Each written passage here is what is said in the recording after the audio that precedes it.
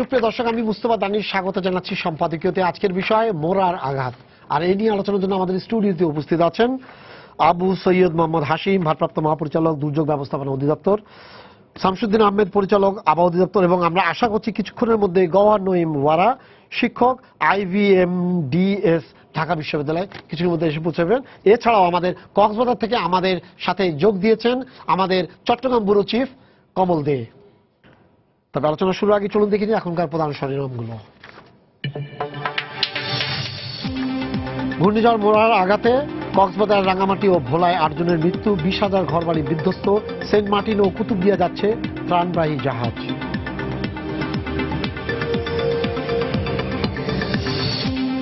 পয়লা June থেকে দ্বিতীয় ধাপে বাড়ছে গ্যাসের দাম, নিষেধাজ্ঞা দিয়ে হাইকোর্টের দেয়া রায় স্থগিত করেছেন সর্বোচ্চ আদালত।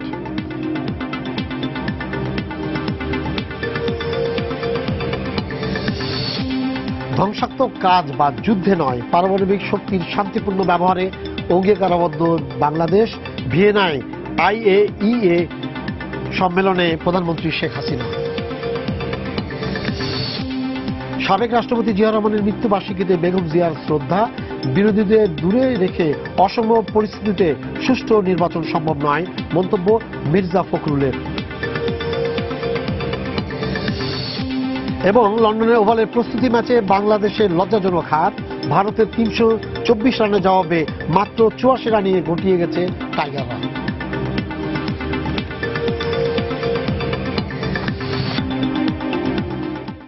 আচ্ছা, দুর্যোগ ব্যবস্থাপনা, আর আজকের দিনটা দুর্যোগ ব্যবস্থাপনা।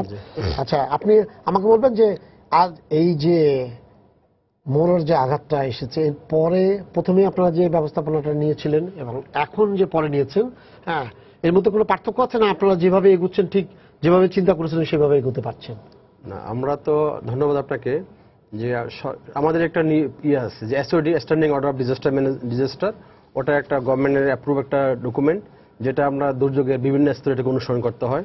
তো আমরা যেই মুহূর্তে আমরা আবহাওয়া অধিদপ্তর কর্তৃক আমাদের 1 নম্বর সতর্কবাণী তারা জারি করলো, সেই থেকে আমাদের কার্যক্রম শুরু হলো। তখন আমরা আমাদের যে নিয়ম অনুযায়ী আমাদের সমস্ত এই যে স্টেক হোল্ডার যারা আছে আমাদের সাথে সবাইকে আমরা অ্যালার্ট করে আমরা একটা যোগাযোগ স্থাপন করেছি, আমরা করে তাদের কি করণীয় এই মুহূর্তে আমরা তার ডিরেকশন দিয়ে দিচ্ছি। এটা যে প্রথম হলো যে আমাদের যে সমস্ত আবহাওয়া যে আমাদের যে আশ্রয়কেন্দ্রগুলো কোথায় কীভাবে আছে দেখা, ওগুলো ম্যানেজমেন্ট সিস্টেমকে অ্যাক্টিভেট করা, এবং তারপরে তাদের সাথে যারা কাজ করবে ওদের ব্যবস্থাপনা, তারপর ওদের যে এই ইনকামিং রুটগুলোকে ক্লিয়ার করা, এবং কোন এলাকার লোককে কোথায় নিয়ে আসবে সেটা ঠিক করা, ওটা একটা প্ল্যানিং করা। এটা ইভাকুয়েশন রুটটা প্রথমে ঠিক করে রাখতে হবে এটা। তারপরে ওখানে আমাদের কিরকম লোক ওখানে থাকে এবং কিরকম লোককে আমরা নিয়ে আসবো, এবং এক জায়গা থেকে সব লোককে নিয়ে আসতে হয় না। কিছু লোক আছে ওদের সেলফ সিকিউরিটি আছে, ওখানে ওদের ঘর বাড়ি ভালো আছে, অথবা ওই যেই লেভেলে আমাদের ইয়েটা হবে পানি উঠবে তার উপরে বাড়িঘর আছে শক্ত মজবুত, ওরা ওদের নিয়ে আমরা যারা ভালনারেবল, যারা ঝুঁকির মধ্যে বাস করে, যারা বিভিন্ন বিচ্ছিন্ন পকেট অথবা যোগাযোগ বিচ্ছিন্ন জায়গা, ওগুলোকে আমরা প্রায়োরিটি দিয়ে আমরা নির্দিষ্ট করে নিয়ে আমরা প্রথম দিন থেকেই 28 তারিখ থেকেই আমরা সবাইকে আমরা অ্যাক্টিভেট করেছি আমরা। এবং করার পরে যখন আমরা 4 নম্বর সিগন্যাল আসলো, তারপরে 29 তারিখে তখন আমরা নিজস্ব যে এটা আমাদের যে নিয়ম আছে, নিয়ম অনুযায়ী আমরা অধিদপ্তরে এবং সরকারের মন্ত্রণালয়ে আমরা মিটিং করেছি বিভিন্ন স্টেক হোল্ডারদের নিয়ে, এবং আমাদের কার্যক্রম আমরা মিডিয়াকে আমরা অবহিত করলাম যেভাবে আমাদের কি করতে চাই, আমরা কিভাবে করতে হবে, আমরা সকলের সহযোগিতা চাইলাম যে এটাকে যাতে আমরা সুন্দরভাবে আমরা ওভারকাম করতে পারি, মানুষের আমাদের ক্ষয়ক্ষতি যেন মিনিমাম হয়, ওটার জন্য আমরা একটা প্ল্যানিং আমরা রাখলাম ওখানে, এটাকে সবার আমরা শেয়ার করলাম। এটা 29 তারিখে। তারপরে ওই সেদিন আবার এটা পরপরে আবার এটাকে 4 নম্বর থেকে এটাকে 7 নম্বরে নিয়ে আসলো। 7 নম্বরে যখন বিপদ সংকেত জারি করা হয় তখন আমাদের কিছু কাজ বেড়ে যায়। আমাদের কাজ যে আমাদের ওই যে দুর্যোগ ব্যবস্থাপনা যে কমিটিগুলো, ওই কমিটিগুলো সমস্ত লোকাল যে কমিটিগুলো সবগুলোকে, না এটা পরে আসতেছি, ওগুলো সবগুলো মিটিং আমাদের করতে হবে SOD অনুযায়ী। আমরা তখন জেলা দুর্যোগ ব্যবস্থাপনা কমিটি, উপজেলা দুর্যোগ ব্যবস্থাপনা কমিটি এবং আমাদের কেন্দ্রীয় যে দুর্যোগ ব্যবস্থাপনা সবগুলো মিটিং আমরা ওদিন আমরা করে সবাইকে আমাদের জাতীয় পর্যায়ে যে আমরা আরো যেটা স্টেক হোল্ডার আছে বিভিন্ন মন্ত্রণালয় যারা আমাদের সাথে কাজ করবে, যাদের আমাদের সহযোগিতা দরকার হবে বা ওদেরও ক্ষয়ক্ষতি হতে পারে, ওদের নিয়ে আমরা একটা মিটিং করলাম। এবং ইতিমধ্যে আমাদের কর্মসূচিটা আমরা সরকারের বিভিন্ন মহলে আমরা প্রথম দিন থেকেই আমরা অবহিত করে রেখেছি, এবং মাননীয় প্রধানমন্ত্রীর কার্যালয় এবং সংশ্লিষ্ট জননিরাপত্তা বিভাগ, স্বরাষ্ট্র মন্ত্রণালয়, শিক্ষা মন্ত্রণালয়, তারপরে পাবলিক স্থানীয় সরকার বিভাগ সবাইকে আমরা অবহিত করে তাদের কার্যক্রম কি হবে আমরা তাদেরকে করেছি, আমরা ওদের সাথে আমরা ভাবিয়ে করেছি। আর বিষয়টা আপনাদের হলো যে এবার আমরা যে একটা বিষয় যে প্রধানমন্ত্রী বিদেশে যাওয়ার আগে আমাদের খোঁজখবর নিয়ে গেছেন, ডিরেকশন দিয়ে গেছেন কিছু, এবং ওখান থেকেও ওনার ওই যে এটা ওনার খোঁজখবর নিচ্ছেন, এবং ওনার যে কার্যালয়, প্রধানমন্ত্রীর কার্যালয় এবং আমাদের এই দুর্যোগ ব্যবস্থার অধিদপ্তর এবং দুর্যোগ ব্যবস্থাপনা মন্ত্রণালয়, আবহাওয়া অধিদপ্তর এবং আদার যারা স্টেক হোল্ডার ছিল, এবার একটা খুব ভালো একটা সমন্বয় গড়ে উঠছে। কিন্তু এটার এই সমন্বয়টা আমরা শেষ এখন পর্যন্ত আমরা বহাল রেখেছি। আমরা আজকেও মিটিং করেছি, আমরা আজকেও প্রেস ব্রিফিং করেছি আমরা এই আমাদের কার্যক্রম নিয়ে। এই যে আপনারা যখন এই যে লোকগুলোকে পাঠান যারা মাইকিং করে এবং আপনাদের রেড ক্রিসেন্টের যে লোক, না রেড ক্রিসেন্ট না, আমি আসতেছি, ওরা হলো আমাদের সিপিপি, মানে সাইক্লোন প্রিপেয়ারনেস প্রোগ্রাম একটা আছে, ওদের আমাদের প্রশিক্ষিত প্রায় 50,000 প্লাস আমাদের কর্মী আছে, এবং একবারে গ্রাম পর্যন্ত আছে, এবং লোকাল ওখানে তারা অবস্থান করে, ওদের ট্রেনিং হয় এবং এটা মাঝে মাঝে রিফ্রেশার কোর্স হয়, ওদের একটা বাহিনীর মতো রেজিমেন্টের একটা ব্যবস্থা সিস্টেম ডেভেলপ করা আছে, ওদের ইকুইপমেন্ট দেওয়া আছে, ট্রেনিং দেওয়া আছে, এবং কি করবে কখন এটা তাদের আইডিয়া দেওয়া আছে, একটা গাইডলাইন আছে এটা। আর এর সাথে আমাদের যুব রেড ক্রিসেন্টের কিছু কর্মী আছে, ওরাও কাজ করে এদের সাথে। ওদেরকে আমরা অ্যাক্টিভেট করার পরে আমাদের একটা জরুরি সিপিপি একটা বোর্ড মিটিং আছে, ওটা অ্যাক্টিভেট করতে বোর্ড মিটিং আমরা করে ফেললাম 29 তারিখে করে আমাদের ওদের কার্যক্রম শুরু করে দিয়েছি। এরপরে আমরা লোকাল যে অথরিটি যারা আছে লোকাল, যে ওদের কাছে আমরা জানতে চাইলাম যে তোমাদের রিসোর্স কি আছে এবং তোমাদের শিটপল। তো আমরা যার যেরকম রিসোর্স ছিল ওটা জেনে নিয়ে আমরা ওদেরকে প্রয়োজনীয় রিসোর্স, মানে আমরা যা প্রয়োজন হতে পারে আমরা হিসাব কিতাব করে আমরা ওদেরকে ছাড় করে দিলাম, প্রথম পর্যায়ে দিয়ে দিলাম এটা। এরপরে খাদ্যশস্য এবং নগদ টাকা। এরপরে আমরা লোকালি আমরা প্রস্তুতি নিলাম যে আমাদের কি আছে, কিরকম এটা হতে পারে, আমরা ওনার যে আবহাওয়া যে সংকেত দেখে আমাদের কিরকম এটা আমাদের ক্ষয়ক্ষতি কিরকম হতে পারে আমরা ধরে নিলাম। আমরা সর্বোচ্চ চিন্তা করেছি যে এরকম হলে কি হবে, সেভাবে আমরা প্রস্তুতি নিই এবং সবাইকে আমরা ওখানে বিভিন্ন আমাদের এজেন্সিগুলো আছে, নৌবাহিনী, বিমান বাহিনী, আর্ম ফোর্সেস ডিভিশন এবং কোস্ট গার্ড, পুলিশ এবং বিজিবি, সবার সাথে আমরা একটা লিয়াজো ডেভেলপ করেছি, করে আমরা সবাইকে আমরা অ্যাক্টিভ রেখেছি এটা। এবং কতগুলো জায়গা আছে আমাদের যেখানে আমাদের সাধারণ মানুষ অথবা কর্মী বাহিনী যেতে পারবে না, ওখানে আমরা নৌবাহিনী, কোস্ট গার্ডকে রিকোয়েস্ট করেছি ওদের জাহাজগুলোকে প্রস্তুত রাখার জন্য, যারা মানুষকে আমরা রেস্কিউ করতে পারি। এখন সেন্ট মার্টিনে একটা নৌবাহিনী বেস আছেই, জাহাজ দিয়ে থাকে এবং কোস্ট গার্ডও থাকে, এবং তারাও আমাদের সব ক্ষেত্রে সবাই আমাদের মোটামুটি এইভাবে আমরা একটা সমন্বিত উদ্যোগে আমরা এটাকে ওভারকাম করার। আমরা দেখি এবার চট্টগ্রামে যে ব্যুরো চিফ আমাদের কমল, আপনি আপনার অভিজ্ঞতাটা বলবেন কাল রাত থেকে এখন পর্যন্ত। এই যে দুর্যোগ ব্যবস্থাপনা, পাশাপাশি মানুষের যে অবস্থান আশ্রয় কেন্দ্রে, আমরা ডিসি অফিসের সামনে যে আশ্রয় কেন্দ্রটি ছিল সে আশ্রয় কেন্দ্রে আমরা সরাসরি সম্প্রচার শুরু করি। তো আমি সরাসরি সম্প্রচারের সময় একটা কথা বলছিলাম, যেহেতু আমি আগে থেকে অভিজ্ঞতা ছিল যে জেলা প্রশাসন তাদেরকে উদ্ধার করে আশ্রয় কেন্দ্রে নিয়ে আসে। তা আমার সরাসরি আমি লাইভের মধ্যে তা বলছিলাম যে জেলা প্রশাসনের পক্ষ থেকে উদ্ধার করে তাদেরকে নিয়ে আসা হয়েছে, তাদেরকে আশ্রয় দেওয়া হচ্ছে, এই তথ্য আমি শেষ করলাম। লাইভ শেষ করার সাথে সাথে আমাকে কয়েকজন লোক এসে ধরলো যে আপনি ভুল বললেন। আমি বললাম আমার ভুলটা কি ছিল? বল যে এদেরকে জেলা প্রশাসন আনেনি, এনেছি আমরা, আপনারা কারা? বল যে আমরা এখানে ভারপ্রাপ্ত মেয়র সাহেবের, আমরা মেয়র সাহেবের পক্ষ থেকে এনেছি, আপনি ভুল বলেছেন। ঠিক আছে, আমি ভুল বললাম, এখন কি হবে? বলছে আমরা তাদের জন্য খাওয়ার ব্যবস্থা করেছি। গুড, তাহলে খাওয়ার ব্যবস্থা কি কি থাকবে? বল তাদের জন্য আমরা প্রায় 5,000 লোকের খাবার রান্না করা হচ্ছে এবং তারা খাবারটা পাবে ঠিক তখন 9:30। তা বললাম খুব ভালো কথা, 9:30। আমরা 9:30 প্রতিদিনে ছিলাম, দেখলাম খাবার আসেনি। আমরা আবার 11টা লাইভে ঢুকলাম, 10টা আমাদের লাইভ ছিল না, 11টা লাইভে ঢুকলাম। লাইভে ঠিক যখন আমি বক্স আমরা যদি কমেন্ট নিই তাদের কাছ থেকে, তারা বলছে তারা কোনো খাবার পায়নি। তখন আমি আবার ডাকলাম মেয়র, যারা মেয়রের লোক পরিচয় দিয়েছিল তাদেরকে বললাম ভাই 11টা বেজে গেছে, সব তো বাচ্চা এবং সব মহিলা, পুরুষরা আসেনি। তো এই বাচ্চাগুলো এবং অনেক গর্ভবতী মহিলাও ছিল। তো গর্ভবতী যে মহিলা, এই বাচ্চা, এদের খাবারটা কে দেবে? বলছে ভাই হচ্ছে খাবার হচ্ছে, একটু সময় লাগবে। তো বললাম 11টাতে শেষ। আমার 12টা লাইভ ছিল না, আমি আবার একটা লাইভে ঢুকলাম। একটা লাইভে আমি আবার কথা বললাম তাদের সাথে। আমার নিজের একটা বিবেকবোধ লাগলো যে এত মানুষ এত দূর থেকে আসছে, এত অসহায় মানুষ, তাদের কোনো খাওয়ার ব্যবস্থা নেই। তখন আমি আবার ডাকলাম যে তাদের খাওয়ার ব্যবস্থা করছেন না কেন? আপনারা বললেন খাবার দিবেন, বলতে রান্না হচ্ছে, রান্না কখন দিবেন? সকালে দিবেন। আমি কিন্তু নিজে প্রতিবাদ করছি, আমি বললাম যে আপনারা সকালে দিবেন, এই রাত তারা না খেতে, এই বাচ্চাগুলো না খেয়ে থাকবে, এরকম করলাম। রাত 1টার যখন আমি লাইভে ঢুকলাম তখন দেখলাম একটা লোক কিছু মুড়ি নিয়ে আসলো আর অর্ধেক কলা দিল। তখন এটা নিয়ে একটা কারাগারে অসংখ্য লোক, আমি যতটুকু জানি নিচতলায় প্রায় 300 লোক ছিল, দোতলায় প্রায় 300 লোক, তার চেয়ে বেশি লোক থাকবে, এবং বারান্দায় প্রচুর লোক, এবং তাদেরকে মুষ্টি জাস্ট 1 মুষ্টি করে 2 মুষ্টি করে মুড়ি দেওয়া হচ্ছে, এবং কারো কারো ভাগ্যে অর্ধেক কলা, জাস্ট অর্ধেক কলা, সেটাই তাদের কাছে দিলাম। তাই বললাম ভাই এটা কি রাতের খাবার হলো? বলতে ভাই কি করবো, কারণ এখনো রান্না হচ্ছে, রাতে 1টা বাজে, কারো দেখা নাই। এর মাঝে দেখলাম স্থানীয় জেলা প্রশাসক সাহেব আসলেন, এবং মহেশখালীর মনে হয় এমপি একজন সংসদ সদস্য এসে জিজ্ঞেস করলেন এরা কারা, বলো জেলা প্রশাসক সংসদ সদস্য। এসে দেখি চলে গেলাম, কিন্তু তাদের খাবার দেওয়া হয়নি। আমি যখন রাত 3টায় আবার লাইভে ঢুকলাম, তখন তাদের খাবার জিজ্ঞেস করলাম আপনার কি, আমরা কিন্তু এইসব কমেন্ট তাদের কাছ থেকে নিয়েছি। তারা কমেন্টে বলছে তারা কোনো খাবার পায়নি, সামান্য মুড়ি এবং কলা, তাদের ওইটা পর্যন্ত পেয়ে তারা স্বীকার করে, তারা কিন্তু কোনো কিছু অস্বীকার করছে না। আরেকটা হচ্ছে খাবার পানির কথা বলিনি। খাবার পানি আমি যেটা দেখেছি, একটা ড্রাম, প্লাস্টিকের ড্রামের মধ্যে জাস্ট খাবার পানির ব্যবস্থা করা হয়েছে, এবং খাবার পানি যে একটা সুষ্ঠুভাবে রাখবে তাও কিন্তু রাখে না, পানি সিঁড়ি গড়ি নিচে পড়ছে, এই অবস্থা ছিল। তারপর 3টার দিকে দেখলাম এক ভদ্রলোক আসলো, তার হাতে 20 থেকে 30টা বিরিয়ানির প্যাকেট এবং 30 বোতল পানি। তিনি নিচে দেখেন, নিচে কিন্তু 300 থেকে 350 লোক, উপরে ঠিক সে এক অবস্থা। উনি শুধু একটা কথা বলছেন, কারা রোজা রাখবেন, যারা রোজা রাখবেন তারা বিরিয়ানিটা খাবেন, আর যারা রোজা রাখবেন তারা বিরিয়ানিটা নষ্ট করিয়েন না। সেহরি খাওয়ার জন্য, মূলত যারা রোজা রাখবেন তারা সেহরি খাওয়ার জন্য এই বিরিয়ানিটা নিতে পারেন। আমি সর্বশেষ দেখি যে দোতলায় মাত্র উনি 5টা প্যাকেট বিরিয়ানি নিয়ে উঠেছেন, এবং 5 বোতল পানি ছিল তার হাতে। তখন আমি কিন্তু লাইভে দাঁড়াচ্ছি, লাইভে 3টে, যখন রাত 3টা, মানে হচ্ছে মুড়ি এবং কলা দিয়ে কিছু খাবার হয়েছে, আর হাতে গোনা 4 থেকে 5 জন করে এই বিরিয়ানির প্যাকেটটা পেল তার ব্যক্তিগত উদ্যোগে। এর মাঝে আমি আবার 4টায়, আমরা 5টায় লাইভে ঢুকলাম, সে একই কথা, তো লাইভে তারা খাবার পায়নি। তা আমি সকালে যখন তারা ফিরে যাচ্ছে, তখন আমি আবার ইন্টারভিউ করলাম যে আপনারা কেন ফিরে যাচ্ছেন? বলতে আমাদের ঘর বাড়ি ভেঙে গেছে, তারপর কেন যাবেন? বলছে বাবা না খেয়ে গিয়ে এখানে মরবো, তার চেয়ে বরং ভাঙা ঘরে গিয়ে মরি।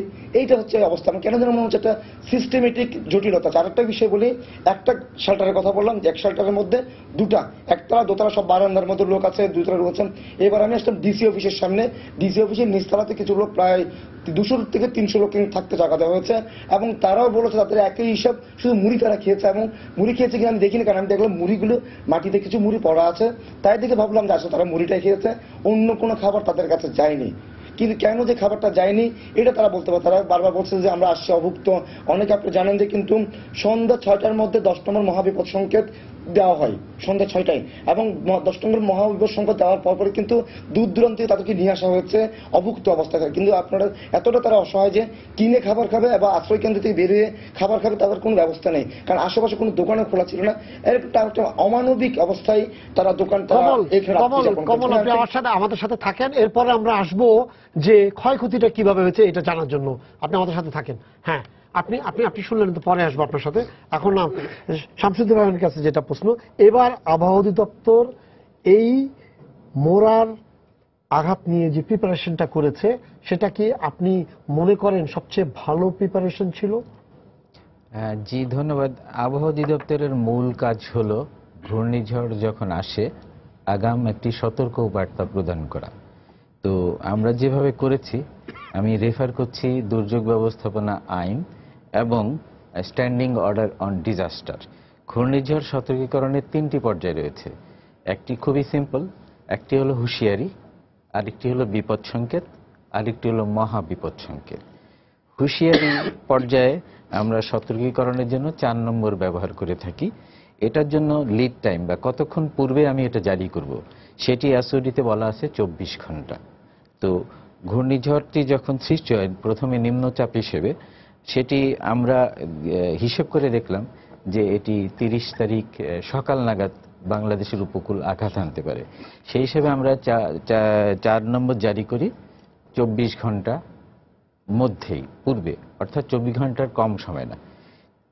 এর পরবর্তীতে হলো কি, হঠাৎ করে এটি নিম্নচাপ থেকে সামুদ্রিক ঘূর্ণিঝড়ে পরিণত হলো। তখন প্রথম আমরা 2 নম্বর দেই, এবং পরবর্তীতে আমরা যখন বুঝতে পারি যে এটি একটি মাঝারি ধরনের ঘূর্ণিঝড়ে পরিণত হয়েছে, তো মাঝারি ধরনের ঘূর্ণিঝড়ের জন্য বিপদ সংকেত। তো বিপদ সংকেত এসওডিতে লেখা আছে, আপনি দিবেন 18 ঘন্টা পূর্বে। তো সেই হিসাবে আমরা বিপদ সংকেত জারি করেছি 21 ঘন্টা পূর্বে, অর্থাৎ 3 ঘন্টা সময় এগিয়ে দিয়েছি। এরপরে হলো আসে যে ঘূর্ণিঝড়টি ধীরে ধীরে প্রবল ঘূর্ণিঝড়ে পরিণত হয়। প্রবল ঘূর্ণিঝড় মাঝারি থেকে বলছেন যেটা প্রবল, প্রবল ঘূর্ণিঝড়ে পরিণত হয়। এখন যখন প্রবল ঘূর্ণিঝড় হয়ে যাবে, এসওডিতে বলা আছে এটি মহা বিপদ সংকেত দিতে হবে। মহা বিপদ সংকেতের জন্য আপনাকে কমপক্ষে 10 ঘন্টা পূর্বে দিতে হবে। তো আমরা 12 ঘন্টা পূর্বে মহাবিপদ সংকেত আপনার জারি করেছি। তো ওই অর্থে আমাদের যে এসওডি এবং দুর্যোগ ব্যবস্থাপনা আইন তার সঙ্গে সম্পূর্ণভাবে সঙ্গতি রেখেই আসলে এই সংকেতগুলো মহাবিপদ সংকেত জারি করা হয়েছে। আর এর মধ্যে আপনারা জানেন যে গণমাধ্যম সবসময় আমার সঙ্গে একটা ইন্টারাকশনে ছিল, কেননা আমরা যে স্পেশাল ওয়েদার বুলেটিনগুলি করি সেটি একটা লেখা ফরম্যাটে করি, তারপরেও মানুষের অনেক কিছু ব্যাখ্যা জানার থাকে। সেটিকে আমরা ফ্যাসিলিটেট করার জন্য অধিদপ্তরে মিডিয়া, প্রিন্ট এবং ইলেকট্রনিক মিডিয়া কর্মীগণ সবসময় আমাদের ব্রিফিং নিয়েছেন, যে কোথাও কোনো ব্যাখ্যার যদি প্রয়োজন থাকে ইত্যাদি আমরা জারি করেছি। তো সেই অর্থে আপনি যদি রেফার করেন এসওডি এবং দুর্যোগ ব্যবস্থাপনা আইন, আমরা যে কাজগুলো করেছি একেবারেই শতভাগ সঠিকভাবেই করা হয়েছে। জি হ্যাঁ স্যার, আপনি বলেন, আপনি শুনলেন হ্যাঁ যে এখানে যাওয়ার জন্য। আর যেটা বলা সরকারের পক্ষ থেকে যেটা বলা হচ্ছে যে প্রায় 15 থেকে 20,000 ঘর বাড়ি বিধ্বস্ত হয়েছে।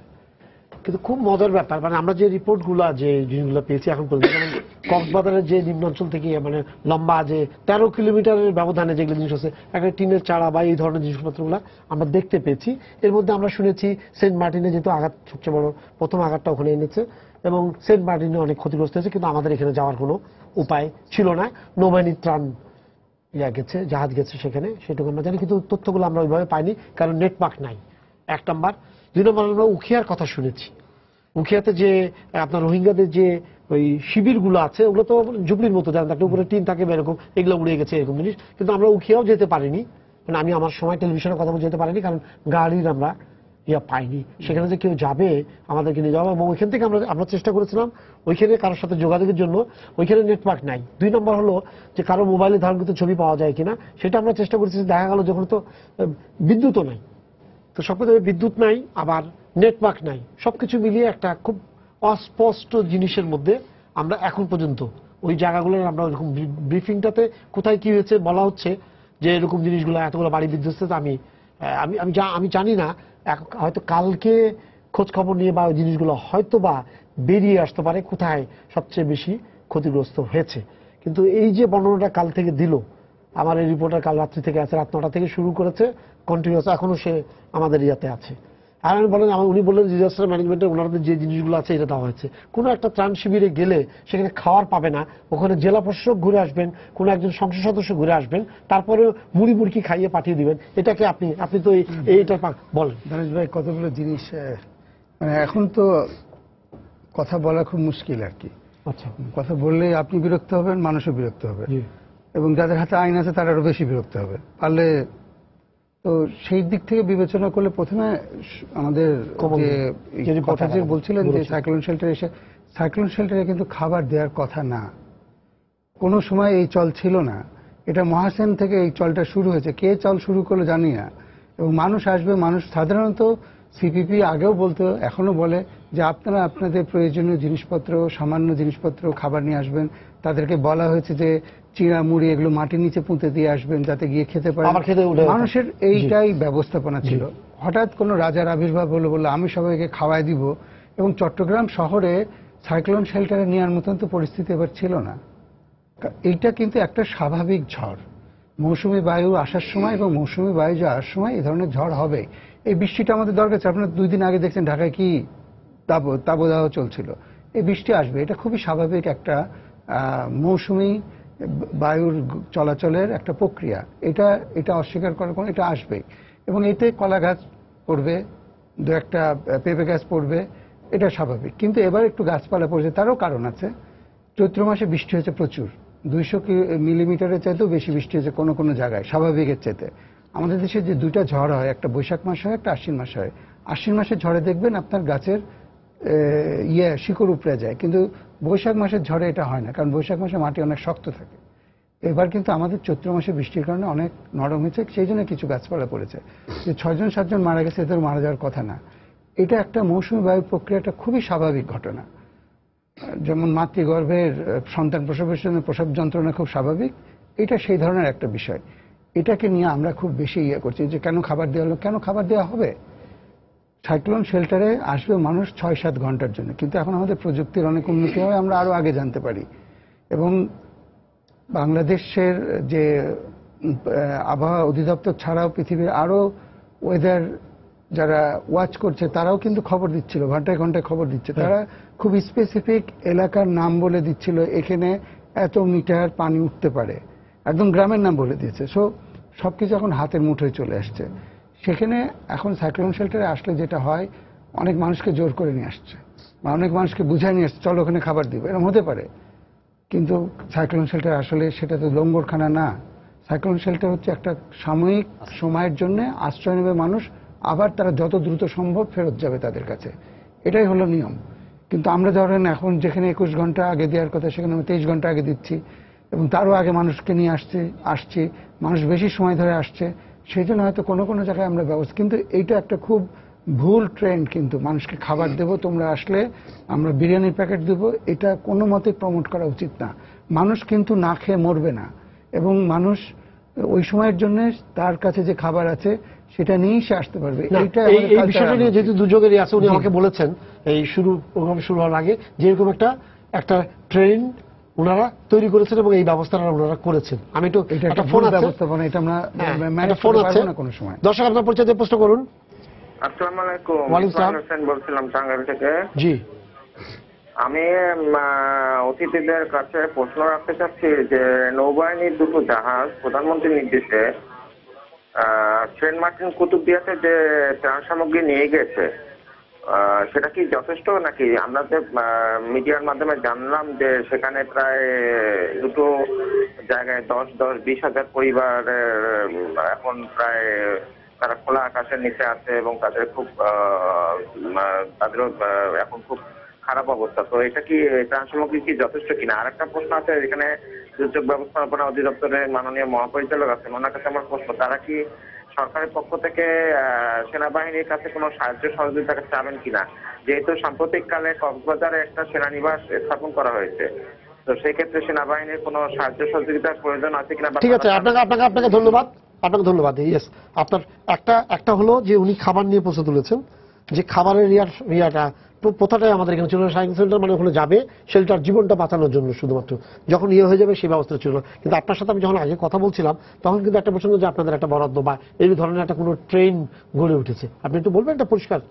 না, মূল বিষয় যে এই দুর্যোগকালীন সময়ে যে এটা কোনো লঙ্গরখানা না, কিন্তু এটা আমার বুঝতে হবে বিষয়টা, যে এটা লঙ্গরখানা তৈরি করে খোলা হয়নি, এটা আশ্রয় শিবির। এখানে এটা সাময়িক দুর্যোগের মুহূর্তে সময় এটা থাকবে, 5 ঘন্টা হতে পারে, 6 ঘন্টা হতে পারে, ম্যাক্সিমাম 1 রাত বা 1 দিন হতে পারে। তো এবারের সাথে যে আমরা হলো যে দুর্যোগটা যেহেতু আমাদের রাত্রে আঘাত হানার সম্ভব রাত হয়ে যাচ্ছে, ক্যাজুয়ালিটিস বেশি হয়, ওই ক্যাজুয়ালিটি থেকে আমরা রক্ষা পাওয়ার জন্য আমরা একটু আর্লি আমরা ওদেরকে তাড়াহুড়া করে নিয়ে আসছি আমরা, কারণ রাত্রে সম্ভব হতো না এটা, কারণ ওই এলাকায় বিদ্যুৎ বা গাড়ি রাস্তাঘাট ওসব চালু থাকতো, মানুষজন থাকতো না, নিয়ে আসছি। তো আমরা কিন্তু সবাইকে আমরা ওইভাবে মোটিভেট করি যে খাবার সাথে নিয়ে, উনি যেটা বললেন আমাদের ওয়ার্কার যারা আছে, যারা কর্মী স্বেচ্ছাসেবক, যে ওনারা বলা হয় যে মাইকিং করা হয় এভাবে, খাবার সাথে নিয়ে যান, আবার খাবার বাড়িতে রেখে যান, এসে যেন আপনি 1 বেলা 2 বেলা খেতে পারেন, এটা আপনাকে খাবার নিয়ে যান। তো যেটা আপনি বলেন, আর একটা কথা আসছে এখানে, আমি কমল বললো যে ওখানে মেয়র সাহেব খাবার নিয়ে আসছে, মেয়র সাহেবের একার খাবার নিয়ে এসে কোনো ওরকম দায়িত্ব না। মেয়র সাহেব কিন্তু আমাদের এই কার্যক্রমের বাইরের লোক না, কিন্তু ওটা পৌরসভার একটা দুর্যোগ ব্যবস্থার কমিটি আছে, কিন্তু সেখানেও সরকারের সাহায্য সহযোগিতা অথবা অংশগ্রহণ থাকে, কিন্তু এটা উনি কিভাবে বলছেন যে ব্যক্তিগত যায় না, ওনারা দায়িত্ব আছে এখানে, কিন্তু ওখানে মেয়র সাহেব একা আসা বা ডিসি সাহেবের একার কোনো কাজ ওখানে না, ওটা একটা প্রাতিষ্ঠানিক দায়িত্ব, এটা রাষ্ট্রীয় দায়িত্ব, এটা সবার প্রতি। কিন্তু এটা আমরা জনপ্রতিনিধি যে রিকোয়েস্ট করেছি, ব্যক্তিগত অংশগ্রহণ করিনি, আমরা সাময়িক রাষ্ট্রীয় দায়িত্ব অংশগ্রহণ করেছি এটা, কিন্তু যে এখানে তাদের রাষ্ট্রীয়ভাবে তারা ওখানে পার্টিসিপেট করছে, মানে ব্যক্তি হিসাবে না, এখানে কমিটিতে সব কমিটি তারা আছে, কিন্তু ওখানে আমাদের কমিটিগুলো তারা আছে, কিন্তু তারা দায়িত্ব পালন করবে।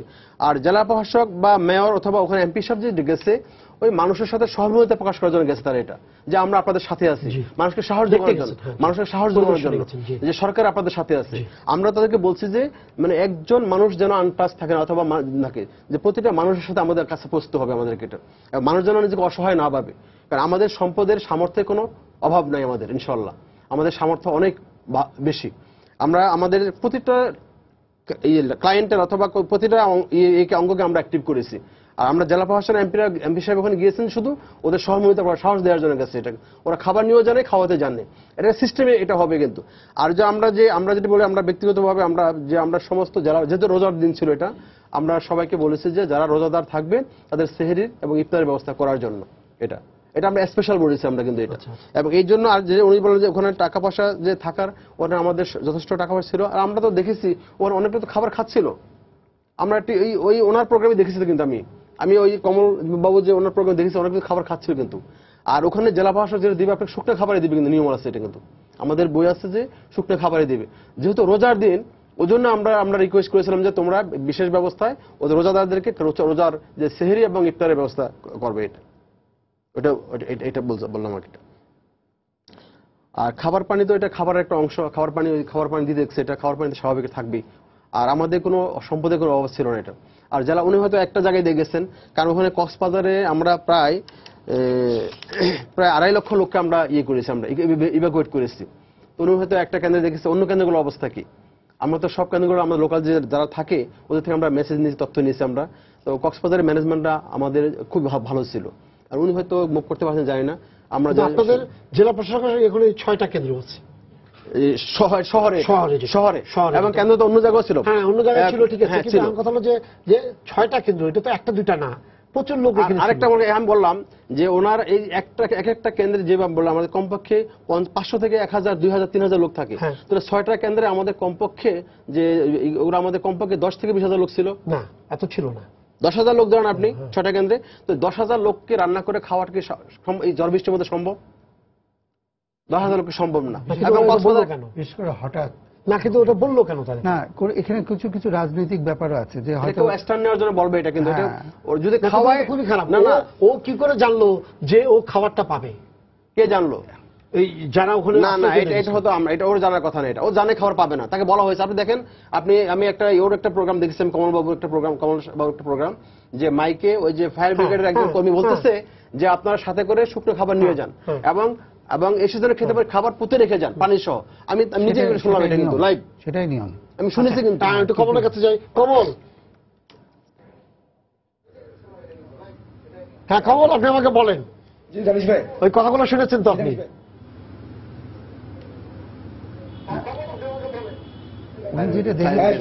কিন্তু একটা বিষয় যে মানে খাবার দেওয়া হবে তাদের কিন্তু বলা হয়েছে, এবং তারা কিন্তু খাবার চাইছেন, কারণ তারা খুবই গরিব মানুষ এবং তারা কিন্তু সন্ধ্যার মধ্যে আশ্রয় কেন্দ্রে আসছেন, কারণ তার মধ্যে খাবার তো তাদের খুব দরকার।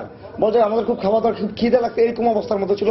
কারণ বাচ্চা এবং মহিলা কিন্তু এখানে কিন্তু সবচেয়ে 90 বা 95% ছিল কিন্তু বাচ্চা, শিশু এবং মহিলা, এবং তারা কিন্তু খাবারটা তাদের ডিমান্ড করছিল এবং তারা কিন্তু বারবার খাবার খুঁজছিল।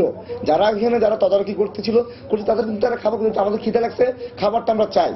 এবং আমরা যেটা খাবারের কথা বলা হচ্ছে এটা হচ্ছে কলা এবং মুড়ি। আমরা যেটা দেখিয়েছি কলা এবং মুড়ি খাচ্ছে, আমি কিন্তু বলেছি আগে কলা এবং মুড়ি দেওয়া হয়েছে একটা পর্যায়ে গিয়ে, তাও ব্যক্তিগত মতোই এক লোক গিয়ে বস্তা করে মুড়ি আনছেন, উনি মুড়ি দিয়েছেন, এবং রাত 3টার দিকে গিয়ে আরেকজন লোক বিরিয়ানি দিয়েছেন। এটা কিন্তু সামান্য 8-10 প্যাকেট বা 15 প্যাকেট এরকম বললাম। রাত 3টার দিকে উনি বলে দিয়েছেন যারা রোজা রাখবেন তারা সেহরি খাওয়ার জন্য এই বিরিয়ানিটা রাখেন, যারা রোজা রাখবেন না তারা এই বিরিয়ানিটা নষ্ট করিয়েন না, এরকম কিন্তু বলা হয়েছে। আমি বলেছি, এবং আমি কারোর সাথে কিন্তু কথা বলিনি যে কেউ আমাকে আবার কোনো বলে নিয়েছে যে আমরা খাবার দেবো না, এরকম কিন্তু বলা হয়নি। কিন্তু ওরা বলেছে, আমাদেরকে নিজে এসে বলেছেন যে আপনি ভুল বলেছেন, আপনি কেন বলছেন জেলা প্রশাসন জানিয়েছে, আমরা মেয়রের লোক, আমরা তাদের জন্য খাবার ব্যবস্থা করেছি, 5,000 লোকের খাবার রান্না করা হচ্ছে। এটা কিন্তু আমি বললাম ভারপ্রাপ্ত মেয়র সাহেবের লোকজন আমাকে ওইখানে বলেছেন, আমি আশ্রয় কেন্দ্রের মধ্যে। এবং আর বাকি যে আশ্রয় কেন্দ্রগুলো কিন্তু সবগুলো একই, এরা হোটেলে ছিল। এখানে বলা হচ্ছে আশ্রয় কেন্দ্রগুলো হচ্ছে এরকম একটা মিলনায়তন, সেখানে ছিল ডিসি অফিসের নিচে। আর কিন্তু কক্সবাজারে একটা আমি আগেও দেখেছি মহাসনের সময় যে কক্সবাজার হোটেলগুলিকে উন্মুক্ত করে দেওয়া হয়।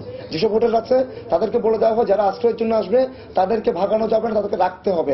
এবং এবারও কিন্তু রেখেছে, আমরা 3 থেকে 4টা হোটেল দেখেছি যে নিচতলার মধ্যে এরকম লোকজনকে রেখেছে ঠিক একইভাবে তারা কিন্তু হোটেল কর্তৃপক্ষ রেখেছে। এবং তারা আজকে দুপুরের পর তারা হোটেল থেকে বেরিয়েছে, আবাসিক হোটেল সেখান থেকে বেরিয়ে চলে গেছে। এবং গতবার আমি মহাসনের সময় একই অবস্থা দেখেছিলাম যে হোটেলে রাখে, কিন্তু তারাও কিন্তু রাতে তেমন কোনো খাবার পায়নি। এবং তারা বলছে যে আমরা দূর দূরান্ত থেকে, একজনের যে নাজিরপাড়া বা ঘোনাপাড়া বা বিমানবন্দর সড়ক, তারা দূর দূরান্ত থেকে এসেছে এবং অনেকে এসছে সন্ধ্যার দিকে। তো বলতে সারা রাত আমরা না খেয়ে থাকবো, তাদের মধ্যে খাবারটা কিন্তু ডিমান্ড ছিল। এবং আরেকটা বিষয় আমি বলি যে আশ্রয় কেন্দ্রগুলিতে কিন্তু পর্যাপ্ত পরিমাণ বাথরুম টয়লেটের ব্যবস্থাও ছিল না। এবং এটা নিয়ে আমি জিজ্ঞেস করলাম কেন বলো, যে তারা আমরা পরে বলা হচ্ছে যে তোমরা যারা এখানে আছো তারা মেয়র সাহেবের অফিসে গিয়ে বাথরুম সারতে হবে, এরকম বলা রাস্তার এপার এপার। কিন্তু বৃষ্টি রাত এবং মহিলা আছে, আমি আগে বলেছি গর্ভবতী নারীরা ছিল সেখানে, মহিলারা ছিল, শিশুরা ছিল। বলা হচ্ছে আমি বললাম বাথরুম সমস্যা কি, বলে বাথরুম সমস্যা তো এখানে যেতে হবে, এখানে কোনো বাথরুমের ব্যবস্থা নেই। এবং কেউ বলে না তাদের কিন্তু তারা খাবার খিদা সবার থাকে, সেই খিদের প্রেক্ষিতে তারা কিন্তু এই খাবারটা ডিমান্ড করছিল এখানের মধ্যে। কারণ সন্ধ্যার অনেকে আসেন, জিজ্ঞেস করেছি আপনারা কখন আসছেন, কোন জায়গা থেকে আসছেন, বলে যে আমরা সন্ধ্যায় আসছি, যখন 10 নম্বর সিগন্যাল দিচ্ছি তখনই আমরা। আচ্ছা কমল, আপনি কি আমাকে একটু বলবেন এই যে ক্ষয়ক্ষতি আপনি কি দেখেছেন? তারা খিদা হিসেবে তাদের খাবারটা ডিমান্ড করছিল।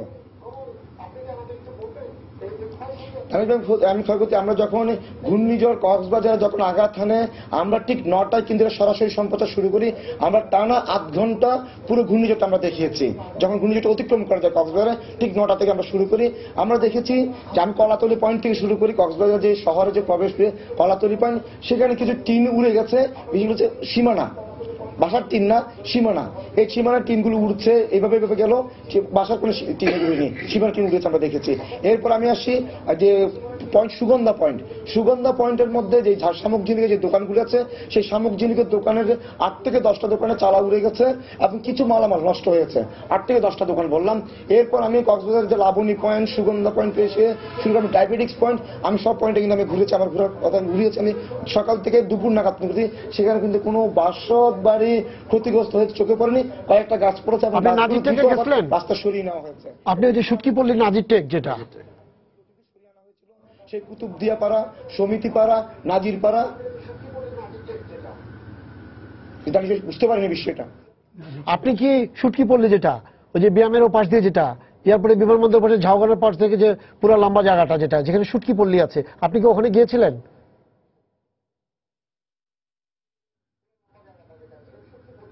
আমি সমিতির পাড়া, নাজির পাড়া এবং কুতুবদিয়া পাড়ার কাছাকাছি গিয়েছি। সেখানে আমি যতটুকু জেনেছি একটা ঘরও ভেঙে পড়েছে, বা কিছু কিছু ঘরে কিন্তু গতকালকে যেহেতু ঘূর্ণিঝড়ের আগে জোয়ারে পানি প্লাবিত হয়েছিল, কিছু বাড়িতে পানি ঢুকেছে, আবার নেমে গেছে, কিন্তু ভেঙে পড়েছে এমন কোনো বাড়ি আমার চোখে পড়েনি। শুধু বললাম যে আমি সুগন্ধা পয়েন্টের কিছু সামগ্রিকের দোকানে চালা উড়ে গেছে, আমি সেটা বললাম, এবং কিছু সীমানার যে টিন আছে সেগুলো উড়ে গেছে। আমি যে পয়েন্টগুলির কথা বললাম, এইসব পয়েন্ট আমার চোখে পড়েনি যে কোনো বাড়ি ধসে পড়েছে, সেরকম কোনো বাড়ি। আচ্ছা, শহরে আপনি দেখেননি, আপনি কি জানতে পেরেছেন উখিয়া বা টেকনাফ বা কোনো জায়গায় আপনার কাছে এই তথ্যগুলো কি এসেছে?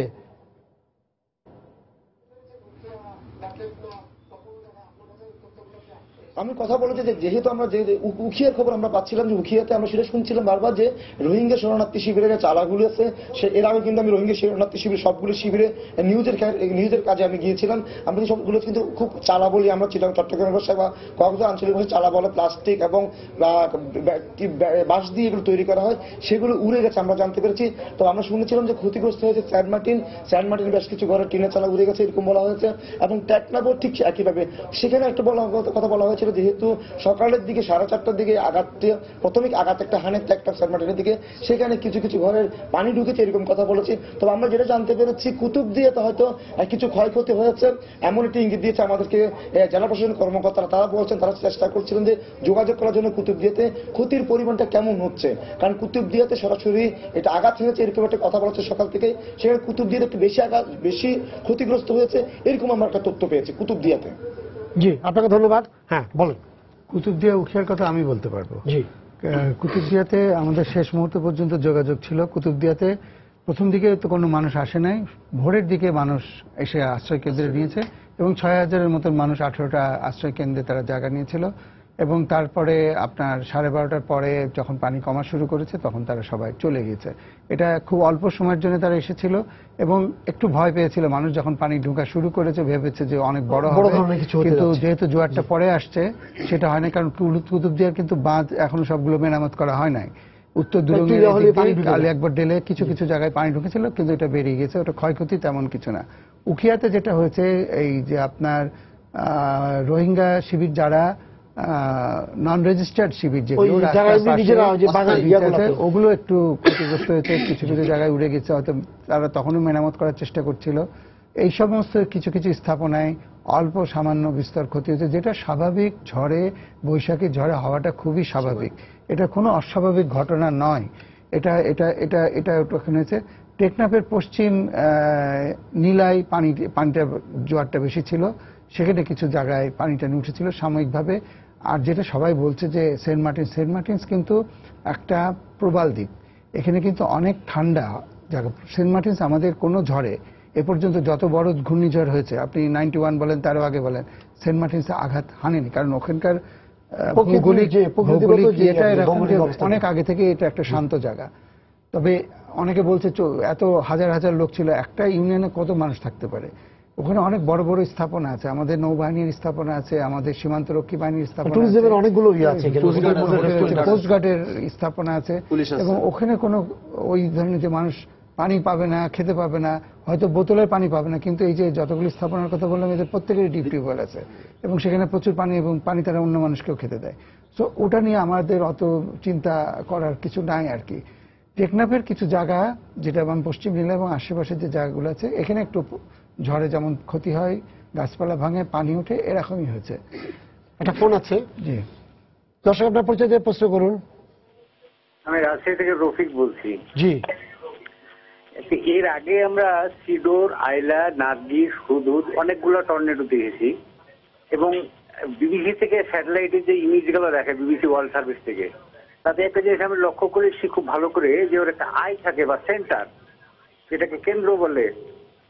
আমি যদিও এই ব্যাপারে আমার খুব অভিজ্ঞতা নাই, কিন্তু এবারে কিন্তু আমি এইটাতে আন্দামান সাগরের উৎপত্তির পর থেকে আমি খুব ভালো করে লক্ষ্য করেছি 24 তারিখের পর থেকে, যে কোনো কেন্দ্র ছিল না কিংবা আই ছিল না।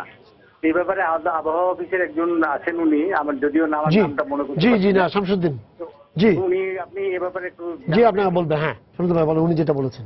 হ্যাঁ জি, ঘূর্ণিঝড়ের চক্ষু না থাকলেও কেন্দ্র থাকতে পারে, এটি হলো সঠিক বিষয়।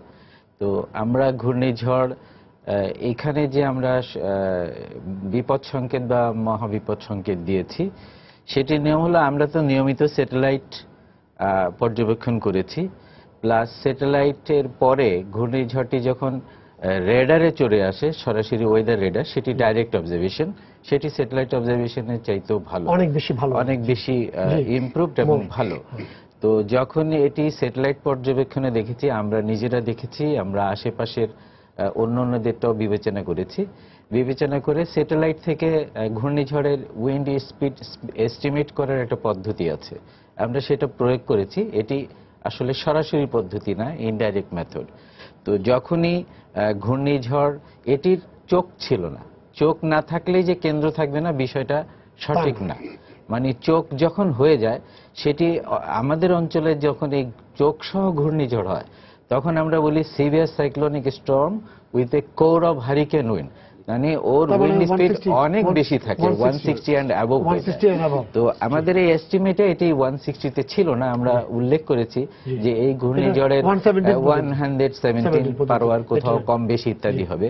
তো সেইভাবে এই জন্য আমরা এটিকে প্রবল ঘূর্ণিঝড় বলেছি, এবং এটি এই অঞ্চলের একটি আদর্শ ব্যবস্থা, কারণ এটি বাংলাদেশ একা করছে না, কারণ এইখানে বে অফ বেঙ্গল এবং আরাবিয়ান সাগরের জন্য একটি সংস্থা আছে, যেটি ইউনাইটেড নেশনস এবং WM এসক্যাপ প্যানেল কর্তৃক প্রতিষ্ঠিত, সেখানে কিছু স্ট্যান্ডার্ড সেট করা হয়, সেই সেট অনুযায়ী আমরা এই ঘূর্ণিঝড়টিকে প্রবল ঘূর্ণিঝড় হিসেবে চিহ্নিত করেছি, যদিও চোখ ছিল না। জি জি বলেন, যে ওনারা যে কথাগুলো বললেন, উনি বললেন যে ওই যে রোহিঙ্গা শিবিরের কথা। তো রোহিঙ্গা শিবিরটা আমার দুর্যোগ ব্যবস্থার মন্ত্রণালয় এবং মাধ্যমে ব্যবস্থাপনা হয়ে থাকে, কিন্তু ওখানে যে অবকাঠামোগুলো আছে, যেগুলো স্থায়ী যারা আগে থেকে ছিল, যারা আগে যারা রেজিস্টার্ড, ওরা কিন্তু ভালো সুন্দরভাবে ওরা আছে ওখানে। এটা আর যারা আপনারা বলেন সাম্প্রতিক নিজেদের মতো করে আসছে, ওটা মানবিক কারণে আমরা হয়তো ওদেরকে আমরা পারমিট করেছি, শেল্টার দিয়ে পারমিট করেছি আমরা, অথবা ইয়ে করেছি না, বাট ওখানে তো আরো তো গভর্নমেন্ট কোনো এটা সাপোর্ট না, ওরা নিজেরাই করে নিয়েছে এটা। তো এটা যেরকম বাতাসের যে ইয়ে ছিল, কিছু ঘর বাড়ি এরকম উঠে যেতেই পারে এটা, বাট ওটা কোনো সিভিয়ার না, এটা আবার এনে লাগাই দেবে এটা। আর তারপরও আমরা ওদের দিকে আমরা খেয়াল রেখেছি, মানবিক হিউম্যানিটেরিয়ান গ্রাউন্ডে তাদের প্রতি আমাদের খেয়াল, কারণ ওখানে আমরা আমাদের একজন যুগ্ম সচিব নেতৃত্বে RRC বলে আমরা, ওনার নেতৃত্বে আরো অফিসার আছে ওখানে ডেপ্লয় করে পার্মানেন্ট থাকে, অফিস করে থাকে, ওরা ওদের ভালো মন্দ দেখা করে, স্পেশালি কিন্তু এটা। আর তারপরে এখন সরকারের যে আদার অনুযায়ী এজেন্সিগুলো আছে, ওর পুলিশ ফোর্স আছে, আনসার আছে, তো লোকাল যে অ্যাডমিনিস্ট্রেশন, তারাও তাদের প্রতি খেয়াল রাখে এটা। ওদের তেমন ক্ষয়ক্ষতি তেমন হয়েছে বলে আমাদের তথ্য নেই, বাট এখানে ওই ঘর বাড়ি চালা উড়ে গেছে, ঘরের এই যে আপনার পলিথিনের চালা অথবা যে কাপড় দিয়ে করেছে ওগুলো উঠে চলে গেছে, ওরা আবার লাগাই দিয়ে গেল সব। আর তাদের প্রতি আমাদের আছে কিন্তু যদি কোনো হিউম্যানিটি কোনো সাহায্য লাগে আমরা করবো ইনশাল্লাহ এটা। আর আরেকটা বলো যে ক্ষয়ক্ষতির কথা উনি বললেন, আমাদের লক্ষ্যটা কি ছিল? আমরা চেয়েছি যে সর্বনিম্ন ক্ষয়ক্ষতি যেন হয় আমাদের এটা যেন আমরা আবহাওয়া অধিদপ্তরের সাথে একটা সমন্বয় রেখে আমরা এই জন্য প্রথম থেকে কাজ শুরু করেছি। আমরা যে আমাদের লক্ষ্য ছিল যে আমাদের সরকার প্রধানের নির্দেশ এবং আমাদের যে আদার যে ইয়েগুলো আমাদের মিটিং এর সিদ্ধান্তগুলো যে আমরা চেষ্টা করব সর্বাত্মক শক্তি নিয়োগ করে যাতে ক্ষয়ক্ষতি সর্বনিম্ন থাকে আমাদের এটা। তো আমরা আশা করি আমরা সকলের সদস্য আমরা পেরেছি আমরা ইনশাআল্লাহ এটা। তো উনি যেটা বলছে যে ঘরবাড়ির ক্ষয়ক্ষতি, আমরা তো এমন না যে ঘরবাড়ি 1000 ঘরবাড়ি উঠে গেছে বললে গভর্নমেন্ট টাকা পাওয়া যায় তাই না। তো গভর্নমেন্ট এবার অ্যাসেসমেন্ট করবে, এটা অ্যাসেসমেন্ট শুধু গভর্নমেন্ট করবে না, এটা একটা সিস্টেম আছে, সেই সিস্টেমে আরো এজেন্সি জড়িত হবে এটার মধ্যে। এটা সবাই এটা অ্যাসেসমেন্ট করে তারপর এটা ফাইনাল হয়তো মানুষকে আমরা তো 10% দিই বা যাদের একটা নিয়ম অনুযায়ী সাহায্য আমরা করবো। তো এটাও মানুষ হয়তো যেহেতু এখন ইন্ডিয়া অ্যাসেসমেন্ট এখন হয়নি, এটা হয়তো আপনার প্রাথমিক তথ্য সে বলেছে যে কোথাও 1000, কোথাও 2000, কোথাও 500 কাঁচা ঘর বাড়ি নষ্ট হয়েছে। এটা কোথাও তো বিল্ডিং পড়ে যায় না, আমরা কোনো নজর নাই, কোনো ভালো অবকাঠামো নষ্ট হয়নি, কোনো ভালো অবকাঠামো ইনশাআল্লাহ কোনো ভালো অবকাঠামো নষ্ট হয়নি এতে করে আমরা। তো এটা আমরা আর অস্থায়ী ঘর ক্ষতিগ্রস্ত হতে পারে, ঢাকা শহরে তো হতে পারে। ঢাকা শহরে যদি একটা ঝড় হয় সেখানেও ঘর ক্ষতিগ্রস্ত হতে পারে, তার অর্থ না যে এটা কোনো ডিভাস্টেটিং কোনো একটা দুর্যোগ হয়ে গেছে। এটা তো আমাদের লক্ষ্য ছিল যে ক্ষতিগ্রস্ত কম হয়। আর মানুষ যে বলছে আমাদের মানুষ এখন অনেক সচেতন, এবং শুধু মানুষ সচেতন না, আশেপাশে আপনারা যারা আছে আমরা কিন্তু অনেকটা হিউম্যানিটি আমরাও চেষ্টা করি প্রতিবেশীকে ডেকে নিয়ে আসার জন্য বা তাকে শেল্টার দেওয়ার সাহায্য। আরেকটা প্রশ্ন আসছে যে কমলবাবুর ইয়েতে যে ওই যে হোটেলগুলো যে আমাদের যে দুর্যোগ ব্যবস্থাপনার যে আইন আছে সেই আইনে আছে যে আমাদের যে গভর্নমেন্ট যে ডিক্লেয়ার যে শেল্টার আছে সেই শেল্টারগুলো যদি কোনো জায়গা না হয়, জেলা প্রশাসনের ক্ষমতা দেয়া আছে বা লোকাল অথরিটি ক্ষমতা আছে, তারা যে কোনো অবকাঠামো শেল্টার ঘোষণা করতে পারে অথবা তারা এটাকে অ্যাকুইজিশন করতে পারে বা রিকুইজিশন করতে পারে করে ওখানে মানুষ হোটেল হোক, স্কুল হোক, কলেজ হোক, মাদ্রাসা হোক, মন্দির হোক, সব জায়গায় তারা মানুষকে রাখতে পারে এটা, এবং তারা বাধ্য রাখতে এটাকে। এটা আর খাওয়া দাওয়ার বিষয়টা যদি কেউ কাউকে খাওয়ায়, এটা তো আমাদের কোনো হোটেলগুলো খাওয়াবে অথবা মানুষ খাওয়াবে। আর এখানে কোনো দায়িত্ব কিন্তু যখন নাকি দুর্যোগ হয়ে যায় কোনো দায়িত্ব কারো একার থাকে না, ওটা তার সামষ্টিক দায়িত্ব থাকে। এটা রাষ্ট্রীয় দায়িত্বটা আমি সবাই পালন করবো, কারণ আমরা বাউন্ড এটা করতে। এটা না করলে তো আমি অন্যায় করবো। এটাকে একটা মানুষের যদি হিউম্যানিটেরিয়ান কোনো সাহায্য যদি প্রয়োজন হয় তা আমরা ওদের সাহায্য না করতে আমার অন্যায়, এই সময় অন্যায় হবে। মানে এটা নৈতিক কারণে, মানবিক কারণে এবং আইনগত কারণে সব দিক থেকে আমাদের সবার একটা অংশগ্রহণ থাকা নিশ্চিত দরকার বলে মনে করি। শেষ পর্যায়ে স্যার বলেন। কিন্তু একটা শৃঙ্খলার মধ্যে জিনিসটা থাকা উচিত। উনি যেটা বলছেন যে না এটা সরকার না এটা মেয়র, মানে এইটা হওয়া উচিত না। এটা উনি তো বললেন যে প্রাতিষ্ঠানিক জিনিস, কোনো ব্যক্তির ইনসিডেন্ট কমান্ড তৈরি করতে হবে। এটা প্রত্যেক সাইক্লোন শেল্টার বা একটা গুচ্ছ সাইক্লোন শেল্টারের জন্য এটা করার দরকার, বিশেষ করে নগরগুলোতে। এটা না থাকলে যেমন আমাদের রানা প্লাজার ক্ষেত্রে হয়েছে, রানা প্লাজার ক্ষেত্রে প্রথম এক সপ্তাহ কিন্তু কোনো কোঅর্ডিনেশন ওইভাবে গড়ে ওঠে নাই, যার জন্য আমাদের অনেক বড় ক্ষতি হয়েছে। ইনসিডেন্ট কমান্ড একজনের থাকা উচিত এবং সে কে হবে এটা প্রথম দিনে ঘোষণা করে দিতে হবে। যা কিছু হবে উনার অফিস এটাকে ডিল করবে, কারণ এটা আমাদের একটা সাংবৎসরিক ব্যাপার। বছরে 2 বার সাইক্লোন হবেই, সাইক্লোনের এলাকায় একবার বর্ষার শুরুতে আর বর্ষার শেষে এটা হবে, এটা আমরা জানি। এবং এটা জানি বলে আমাদের ওই ব্যবস্থাপনাটা ওইভাবে করা উচিত। যদি কারোর পছন্দ না হয় যে না আমি সরকারের ভেতরে থাকবো না, আমি স্থানীয় সরকারের, সেটা আমরা আলাপ করতে পারি। কে লিড নিবে সেটা আমরা আলাপ করতে পারি, কিন্তু একজনকে নিতে হবে এবং তার কি কাজ এটা খুব পরিষ্কার করে সকলের জানা থাকবে। এবং যারা আসছেন তারাও জানবেন যে এটা কেন আমি আসছি, ওখানে গেলে আমি কি সার্ভিস পাবো, কোনটা পাবো না। কারোর কথাই তো তার এখানে আসার দরকার নেই, মানে সে নিজের প্রয়োজনেই আসবে। এবং এইটা আরেকটা জিনিসের প্রতি আমাদের ইঙ্গিত করে যে cyclone shelter is not a solution to our problem.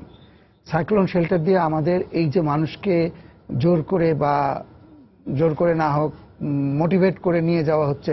আপনি কি যাবেন কালকে কোথাও যদি বলি আপনার পরিবার নিয়ে চলে আসেন, আজকে আপনার বাড়ি আপনি তো যাবেন না।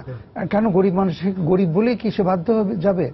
তার অধিকার কি? তার অধিকার হচ্ছে একটা ভালো শক্ত বাড়ি পাওয়ার অধিকার। সেইটা সম্ভব। আমরা যত সাইক্লোন শেল্টার তৈরি করেছি, এই সাইক্লোন শেল্টারের পয়সা দিয়ে আমাদের হাজার হাজার বাড়ি করা সম্ভব ছিল। একটা সাইক্লোন শেল্টারের পয়সায় 35 থেকে 40টা পাকা বাড়ি করা সম্ভব। এটা অঙ্কের শুধু না, এটা থিওরি শুধু না, এটা করে দেখানো হয়েছে। পটুয়াখালীতে গিয়ে আপনি দেখতে পাবেন এটা সম্ভব। এবং সেটা 2-3টা সাইক্লোন তারা পার করেছে।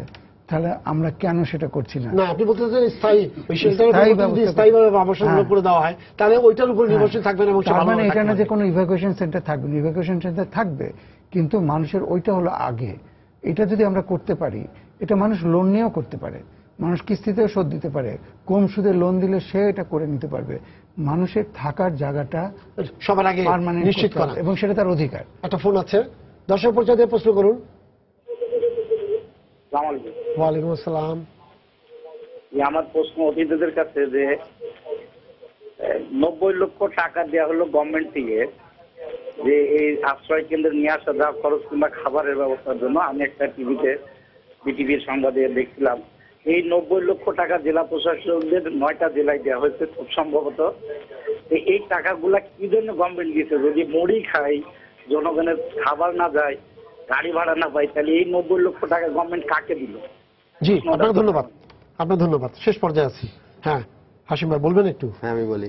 আমি জানি না 90 লাখ টাকা কি হিসাব। না 90 লাখ টাকা আরো বেশি। আচ্ছা, আমি টাকাটা পরে আসতেছি। এমন একটা কথা শেয়ার করবো যে ওই যে ইনসিডেন্ট ম্যানেজমেন্ট যে কমান্ড, এটা সারা ওয়ার্ল্ডে আছে, এটা যে এখানেও আছে, যে আমাদের দেশে যে প্রতিটা স্টাইল একবারে শহর এলাকাতে পুরো ওয়ার্ড থেকে আর গ্রামে ইউনিয়ন কমিটি থেকে আমার কমিটি করা আছে, ডিজাস্টার ম্যানেজমেন্ট কমিটি বলি অথবা দুর্যোগ ব্যবস্থাপনা কমিটি। ওই কমিটি এটা ম্যানেজমেন্ট করবে সব জায়গায়। এবং শেল্টারগুলো কিন্তু আবার শেল্টার ম্যানেজমেন্ট কমিটি আছে। এখন এখানে জানেন ওখানে কি কি বিশৃঙ্খলা হয়েছে, কারণ ওই শেল্টারের নিজস্ব একটা ব্যবস্থাপনা কমিটি আছে কিন্তু এটা কোন শেল্টার, আর ওখানে এটা সিস্টেমে চলা কথা। এটা ওখানে লোকাল অথরিটি বা যারা আছে তারা কিভাবে করলো এটা আমরা পর খোঁজ দেবো আমরা ইনশাল্লাহ আমরা এটা। আর শেল্টার যে পৃথক বাড়ির কথা বলছেন, যে এটা একটা রাষ্ট্রীয় পলিসির বিষয়, এটা যে এটা আমরা যে আপনার আমাদের যে সিডর যে আমরা আইলাতে সিডরের ওই এলাকায় আমরা কিছু বাড়িঘর করেছি আমরা, ওটা ভালো আপনার কথা। কিন্তু এখানে এটা করতে কিছু সমস্যাও আছে কিন্তু এটা, যে আমাদের যে সিস্টেম যে দেশীয় আমি কি বলবো, যে এখানে আমি যখন বাড়িঘর যখন করতে যাবেন তখন দেখবেন যে আসল ওই নিডি লোকটাকে বাড়িঘর হচ্ছে কিনা নাকি, সেটা একটা সমস্যা। হ্যাঁ তারপরে আর এই শেল্টার যে স্থানীয় শেল্টার, আমরা শেল্টারটা করি যে যেখানে মানুষ বেশি ভালনারেবল পয়েন্ট কাছাকাছি আমরা শেল্টারগুলো করি কিন্তু। এবং শেল্টার বলতে কিন্তু আমরা শুধু রেজিডেন্টের শেল্টার না, কিন্তু পাশের স্কুল কলেজ মাদ্রাসা যদি শক্তিশালী টাকার কথা বলছি আমরা, যে আমরা 90 লাখ টাকা না, আমরা 90 লাখ টাকা না, 1 কোটি না আরো বেশি। আমরা এই যে উপকূলীয় যে 15টা জেলাতে যে আমরা যেখানে আমরা অ্যাপ্রিল করছেন যে দুর্যোগ হতে পারে, সেখানে আমরা 2621 মেট্রিক টন খাদ্যশস্য দিচ্ছি আমরা। এখন মজুদ না, এটা তো খাদ্যশস্য আলাদা। 2621 মেট্রিক টন খাদ্যশস্য আমরা ওখানে দিয়েছি আমরা, যাতে আছে আমাদের মানুষ যেন কোনো কষ্ট না পায়, সরকারের এটা যে কোনো মানুষ যেন কষ্ট না পায়। তারপরে আমরা টাকা দিচ্ছি, আমরা 1,46,94,000 টাকা দিয়েছি আমরা। এটা আমরা কেন এটা দিচ্ছি, এটা হলো যে লোকাল যে ভালো উত্তম ব্যবস্থা করার জন্য। এটা কোথায় এখন আমরা তো এরকম ওই এটা কোথাও পাইনি আমরা, যে কেন এটা হলো না, আমরা খোঁজ নেবো, আমরা কেন ওখানে সমস্যা কোথায় ছিল এটা দেখবো আমরা এটা। আর আমরা অন্য জায়গা থেকে ভালো রেসপন্স পেয়েছি, আমরা বিভিন্ন জায়গায় জেলা প্রশাসক অথবা লোকাল যে স্থানীয় প্রতিনিধি, উপজেলা চেয়ারম্যান, এমপি মহোদয়রা, সবাই যারা মন্ত্রী মহোদয় যারা মাঠে ছিলেন, সবাই সব জায়গায় একসঙ্গে কাজ করেছেন কিন্তু এটা, এবং সব জায়গায় ভালো রেসপন্স পেয়েছি আমরা। এরকম এটা অনেক একটা শুধু জেলা প্রশাসনের যে কথাটা বললো যে সদরে এই জেলা প্রশাসকের বাংলা অফিসে মনে এটা হতে পারে যে এটা কেন হলো, আমরা খোঁজ নেবো এটা। কারণ জেলা প্রশাসক বেস্ট ইন্টারেক্টিভ ছিল এখানে, কালকে আমি দেখছি ওনাকে যখনই চেয়েছি আমরা মাঠে পেয়েছি বা কাজে পেয়েছি। এখন ওনার এবং আমার বিবেচনা অনেক ভালো অফিসার কিন্তু সে, এটা আমি বলবো, এটা বলা হচ্ছে ঠিক আছে কিনা, সে ভালো অফিসারও কিন্তু এটা। কিন্তু ওখানে অনেক কি কোথায় মিসম্যানেজ হলো আমি এটা আমরা দেখবো আমরা এটা কিন্তু এটা। আর কিছু বলো, টাকা পয়সা বলো না? ঠিক আছে, আপনাদের ধন্যবাদ, সময় শেষ হয়ে গেছে শুধু আসার জন্য। পাশাপাশি আমি কমল আপনাকেও ধন্যবাদ দিচ্ছি যে আপনি কক্সবাজার থেকে আমাদের সাথে যোগ দিয়েছিলেন এই সম্পাদকীয়তে। সবাইকে শুভেচ্ছা জানিয়ে শেষ করছি আজকের সম্পাদকীয়। আগামীকাল আবারও দেখা হবে রাত 10টায়, দেখার আমন্ত্রণ রইল। শুভরাত্রি। এখন